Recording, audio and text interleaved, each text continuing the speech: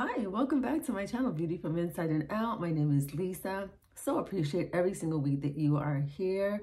Don't forget to like and subscribe. I always say that at the end, but maybe as a reminder, especially if you found something that you can take away for yourself. But today I'm going to talk a little bit about my personal life while I apply some makeup this morning, very light-handed makeup, which is the way I like it.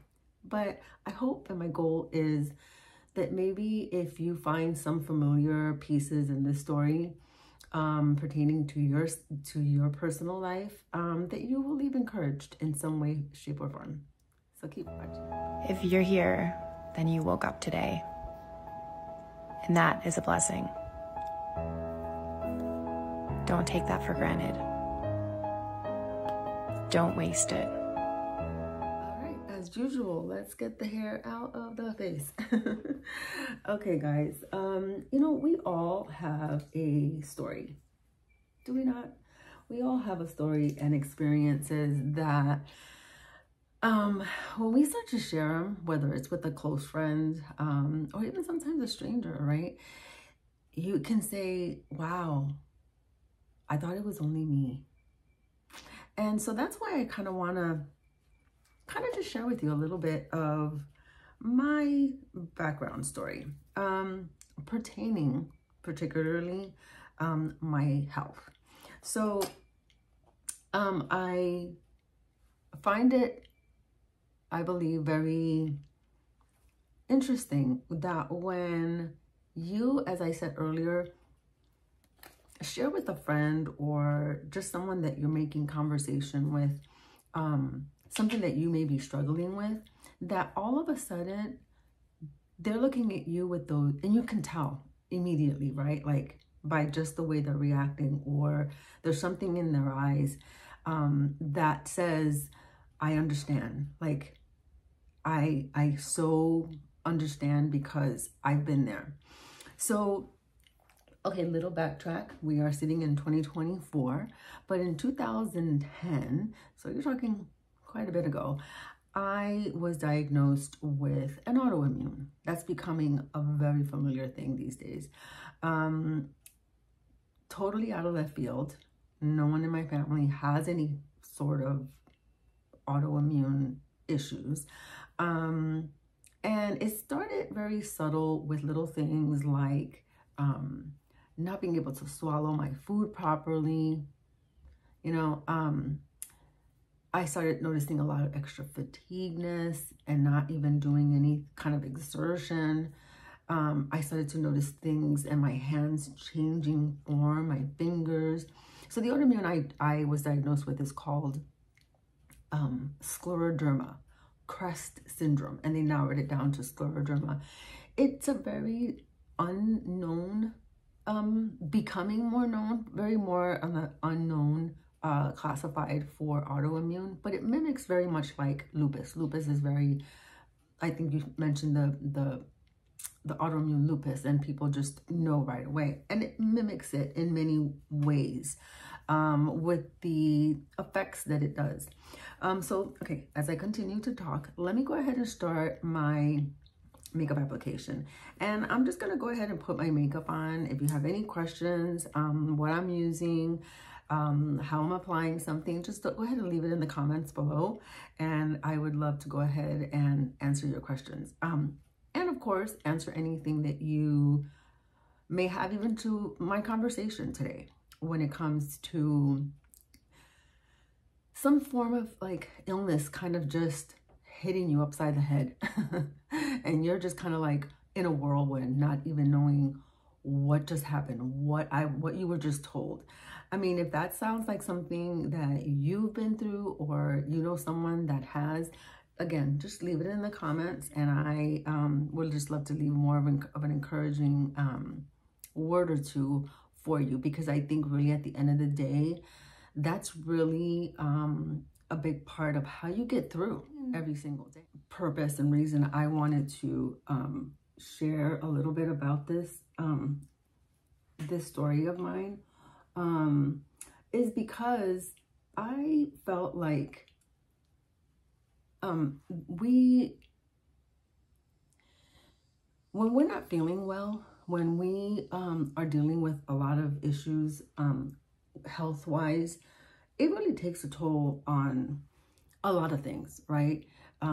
We really just don't feel pretty. You know, we're feeling the way we're feeling as far as like the aches and pains, or trying to wrap your head about, you know, the diagnosis that you've been given. It takes a toll to the point that, you know, even though you may not, somebody may be looking at you and saying, oh my gosh, like, you know, you look fine, you know, but you know how you feel inside, and how you feel inside will really sometimes reflect outwardly the way you see yourself when you look in the mirror, right? Because you know how you're feeling, whether it's pain, whether it's wrapping your brain about, you know, how you're going to handle what diagnosis you've been given. It takes a toll, and a lot of things start to happen. And kind of my story was, when I was hit with this information, I immediately felt like just kind of crawling into this shell. And I didn't feel like the last thing I wanted to do, honestly. And of course, you know, with anything, everything is stages. You know, it takes time to finally get to a place. And I say this because it's been over a decade for me, but it takes time to finally get to a place where you have a more grip on what you're dealing with. And so my goal is to say, you know, give yourself some time, some grace, when you are first in those first stages of not feeling like yourself. And I think that one of the ways for me that it helped me start to kind of crawl out from having those days of, man, you know, who am I now? Like, how am I going to do life? Because that's how you feel. You know that this is going to affect your daily life. And again, it takes time. So please, when I'm sharing this, this is not an overnight kind of like, okay, I'm going to do step 1, 2, 3, and then miraculously I'm going to get there. Understand that I am talking through a period of months, if not years. And I still have days when my body shuts down and I have to muster the strength of just pushing through and then getting to a place to say, okay, Lisa, it's time to get going, you know, because a lot of times our insides have to catch up with how we're putting ourselves together, which is kind of why I say that I think beauty in itself, as far as like beauty, and I put that in all categories, whether it's your hair or your makeup or the fashion with the clothing that you wear, you know, it's not a vain thing. I know it can be, but I think that gets very badly stigmatized, because what you're trying to do is help yourself, your psyche kind of get there when you start to do these little things, right? I mean, just think about how when you set the time to just really maybe take a nice soothing bath, you know, fill up the tub and just allow your body to relax and focus on just relaxing, like how that does to you, like mentally, right? And so when you start to do, and that's kind of where I started to put myself, like, even though I was having a rough week, and I'm talking physically and just, you know, medically, I would have to then just say, putting on my makeup today is going to be what I need to do to kind of like snap myself out of it. And again, please do not take me wrong. This is not an instant, oh my gosh, I'm going to do this and feel like 100%. It takes time. But when you're dealing with an autoimmune disease, I think the misleading thing, as I started to say even before, that it can be, it's not something like a broken leg or when you're being diagnosed with cancer, where it's something that is an obvious thing. Having an autoimmune disease is not something that's seen. And therefore, to the average person, they look at you and think you're fine. You look fine. And you're going through all of these turmoils inside, right? So I think that when it comes to taking the time to put your makeup on, getting your hair done, it's more than just that action that you're doing. The sun is kind of coming through, can you see? I'm actually taping this in earlier than most of the time, but I'm getting a lot of clouds and looks like the rain wants to hit us any minute now. So it takes time. It takes time. It takes effort to try to get yourself, I don't want to say out of that situation, because it's always there with you. It's not like all of a sudden your issue of what you're dealing with when it comes to illness is gone. Clearly it's not. But it does help you to at least feel better about yourself. And I know for me, when I start putting on my makeup, or I start taking a little extra time for like some skincare and just like some me time, that really does go a long ways. It's just one of those tips, I think, that can help you. How I'm putting on my makeup. I am not slathering like some makeup all over my face. I am putting it strategically in places, right? Okay, but moving along. One of the things I felt like I had to work on, and it forced me to work on this because of the fact that I was sick now. You know, it maybe didn't take a toll on me years ago, but it made me pay attention. And that is that and I don't say that I am anymore, at least if I go down this avenue, I catch myself, but I would be considered a people pleaser, right? Like, how many sometimes don't we feel like we can really spend a lot of time just trying to please people, whether we're saying the right thing, doing the right thing, because it matters to us, right? What somebody has to say. And I have left that behind because, and I was forced to, like I said, because of this disease. I had to say no to a lot of things because I just physically couldn't do it. And I had to get to that point where it's like, is it going to be worth it for me to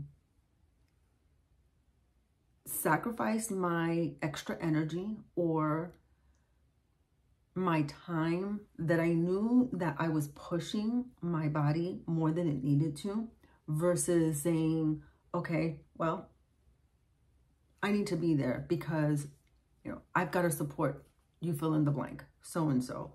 And I'm not saying that you're not ever going to do that, clearly. I mean, you live life and you do what you need to do and you go where you need to go.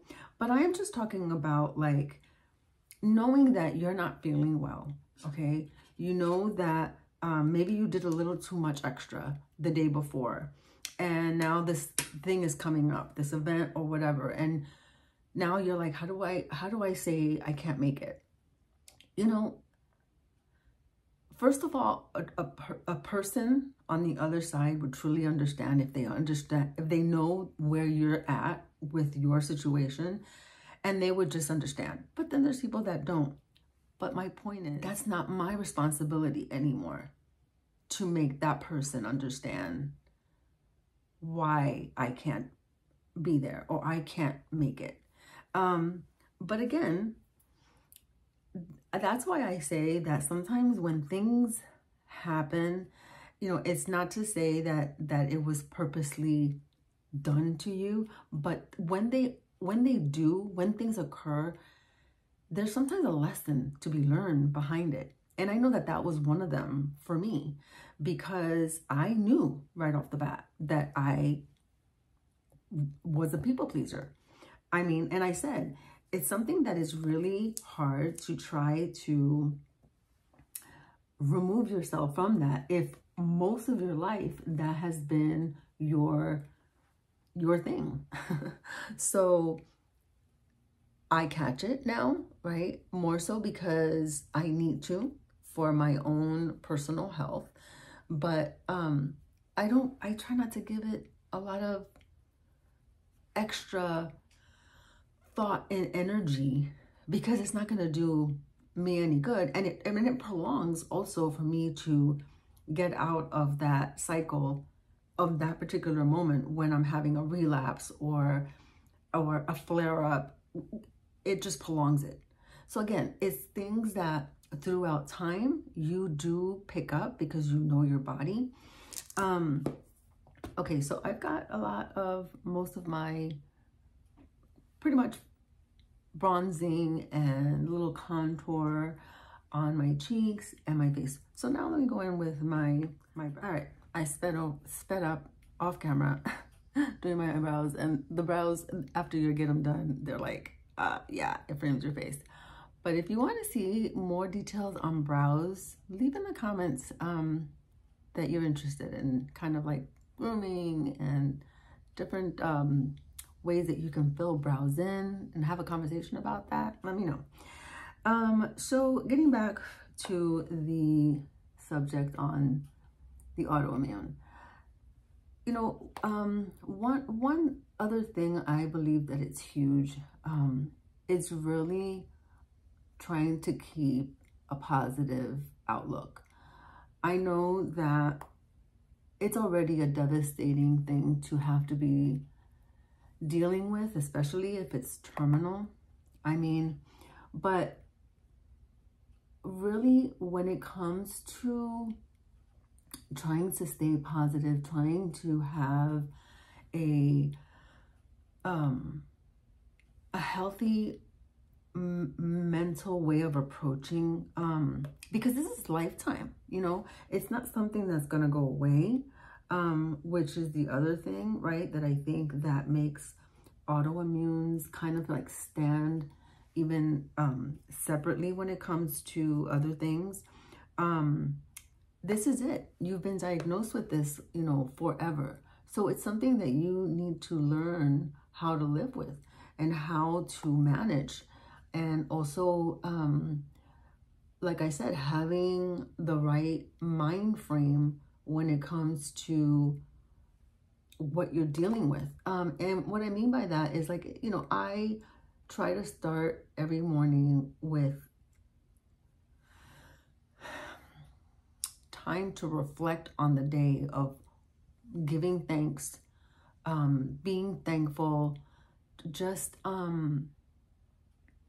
it really does set the tone, because starting off so hurried, sometimes it just almost kind of like stumbles into one thing after another without having time to relax and decompress. And I know that sounds odd because you're just getting up from a night's rest, right? And you're thinking, why do I have to do that? Well, your body is already relaxed from sleeping, but you want to get your mind kind of caught up to that. And a good way is just, and find what works for you. I know for me, it's just keeping my time with God one-on-one, whether it's in conversation or maybe reading the Bible, or just doing meditation, which is just basically having that commune with God. So it really does help and set the tone for the day. And again, it's just trying to keep yourself in a good mental space when it comes to dealing with the illness that you're dealing with. So again, I believe that that's another thing. There's so many things, guys. I mean, I can sit here forever just kind of going through things, but I'm trying to highlight mostly the things that really help when it comes to keeping trying to keep the best positive outlook, because it really does affect how you are carrying yourself. It can easily fall into a slump very, very quickly. So I'm kind of almost finished wrapping up here, and I don't want to make this video really, really lengthy. So let me go ahead and add a little bit of some blush, okay? Which color am I gonna do here? Let me see. I'm liking this one. Let's try this color. Okay. So I wanted to hopefully, I don't know, maybe give you a little bit of pointers, right? If you are dealing with some kind of an illness or an autoimmune, and maybe you have just recently been diagnosed with it and you don't even know where to start, where to look, plug yourself in with a community that really does help you get the answers that you need. Because when you're speaking to someone that has been there, that is there, they're going to have a completely different outlook than someone that has no clue what you're talking about.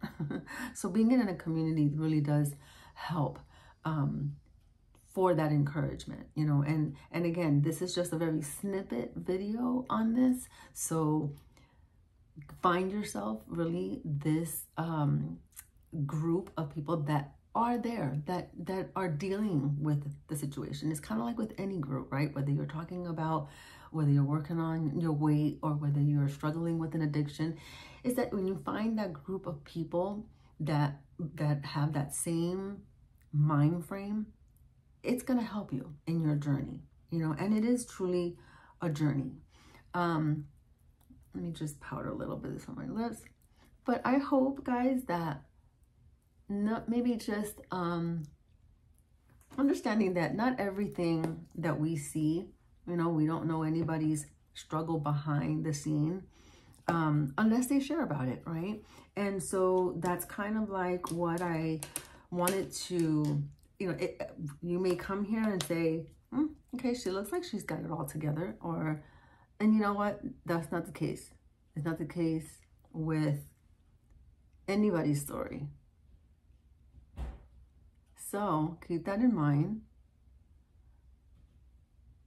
Hopefully, if there's anything that I shared with you here today helps you, or maybe if you know someone that is dealing with some kind of an illness, that now you may have a different perspective because of something that I might have shared. And that's kind of like, again, what my goal was for today. And I'm all done. Pretty simple, very, very basic, nothing hugely done, just kind of like my everyday makeup to go out and about, which it looks like I gotta get out of here. So until next week, don't forget to like, subscribe, share if you think someone else needs to hear this little message here from me. And I appreciate you being here. Thank you so much. Catch you next week. Bye.